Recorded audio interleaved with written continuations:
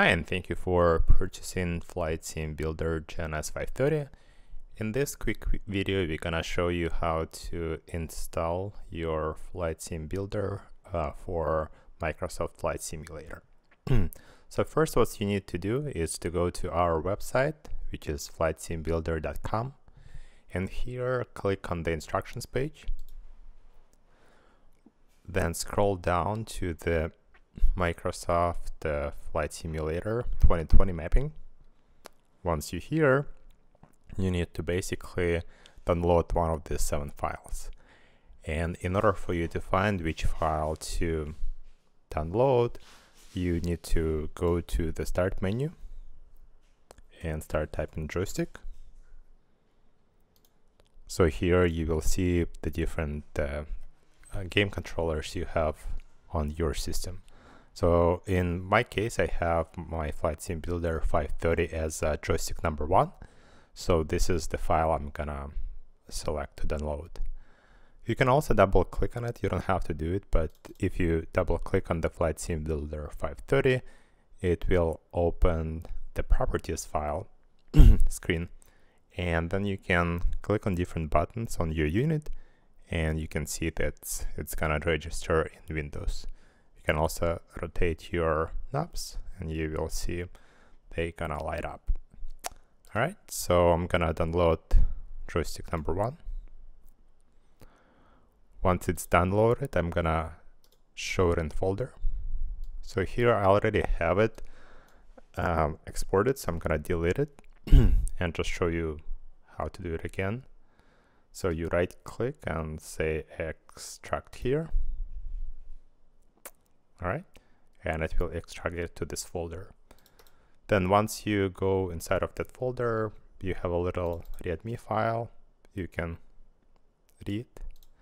And basically, in order for you to install it, all you need to do is just double click on this cmd command file.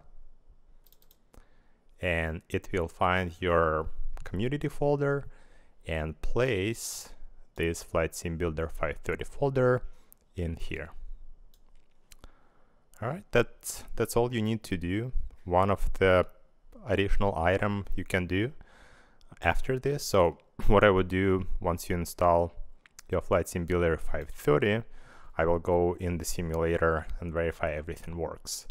And once I verify everything works, I would go and download the additional GNS 530 PMS mod. And this is a really great mod created by one of the developers who's building different modifications for the FlightSim 2020, which is really great tool. It expands a lot of the default functionality of the 530 in FlightSim 2020.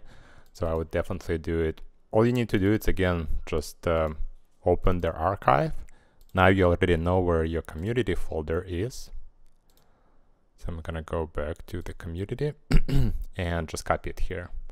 I already have it here, so I know it works.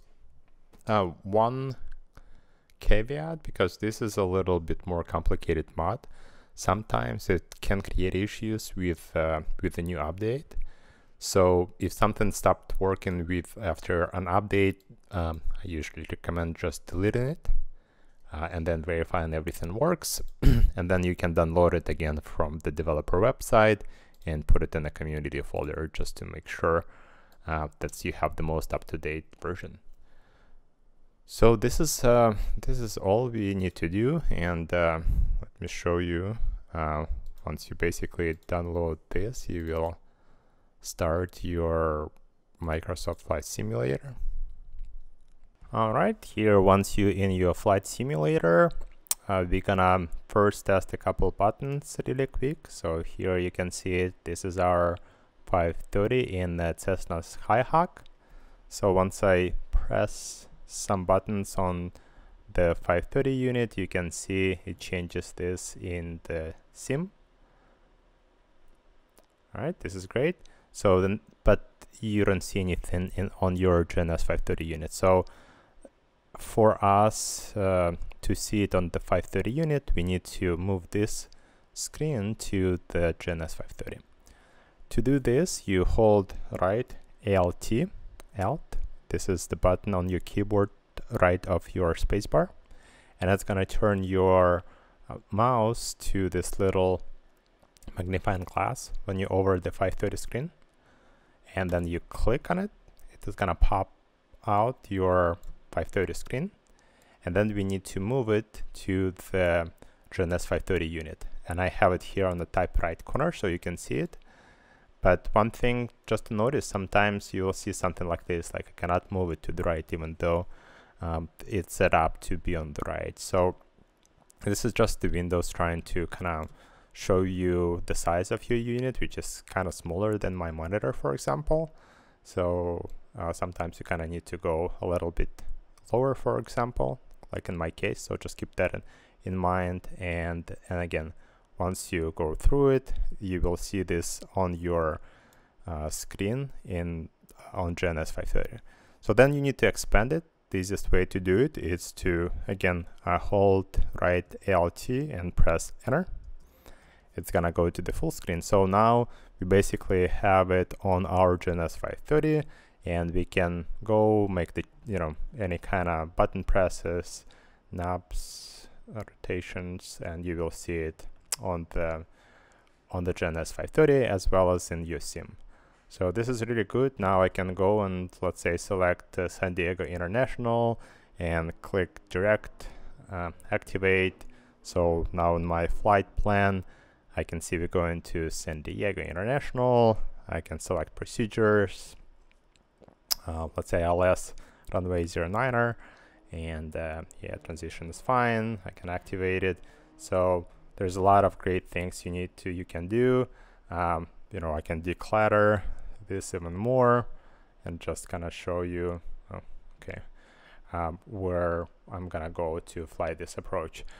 We're gonna have additional videos going through the functionality of the 530 to help you to use it and expand your, if you fly in it, the flight sim just to, for fun, then this is a great way to expand your knowledge. And if you're a real pilot, you probably know a lot of this, but again, we're just gonna go through some of these great functions so you can use it in the flight simulator. All right, I hope you enjoyed this video and it was helpful. If you have any suggestions, comments, please comment below, and we'll see you in our next video.